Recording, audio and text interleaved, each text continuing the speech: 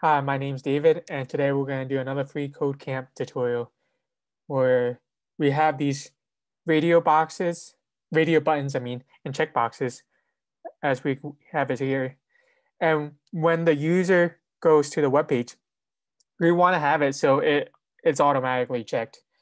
So how we do that is that we set the attribute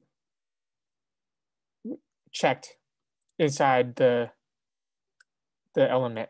So for this example, it wants us to set the first of your radio buttons and the first of your checkboxes to be checked by default.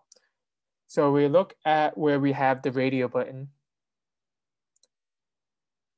here. And before this input closes, we want to put checked.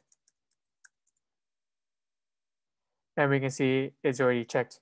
And then we want to do the same thing for loving. So before it closes, we put checked.